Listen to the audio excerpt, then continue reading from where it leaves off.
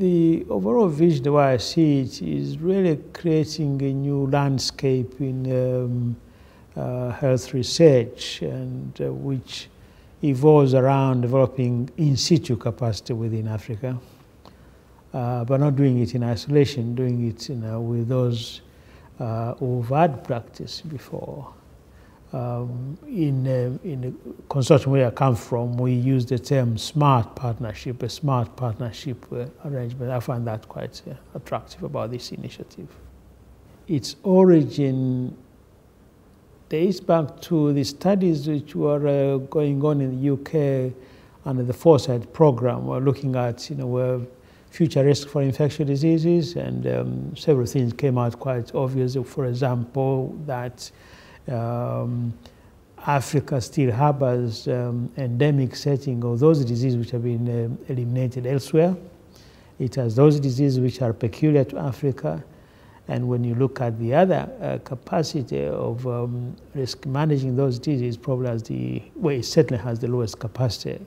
So when in 2008 Wellcome Trust announced the African initiative, and we were delighted that it seemed to be a similar objective, and so we went in, and we were very honored that we were able to be one of the 7. We have some programs, for example, working with Rift Valley fever, where we're now funding people who are funded by other programs or another programs are joining up forces with us. We have another program on foot and mouth disease. We're finding others are funding forces with us. We're trying to do the same with the tuberculosis. So that has enabled us to start now working towards being attracted to others, that they can trust us to work together. Because we had been this collaboration between Zambia and South Africa and the external world, there was this new agent called Lujo virus. It's called Lujo, standing for Lusaka, Johannesburg. A new virus, totally new virus, highly lethal.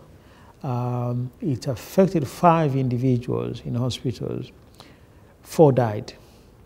The 5th one was saved because the diagnosis was done quickly. The characterization of that virus was new, it was done quickly, and therefore that person was able to be treated with antiviral. Now, so if you can develop the science and research capacity in situ, that has the potential impact of being able to deal with the new enterprises quickly, and of course in collaboration with others. This ability to pull teams together, that excites me.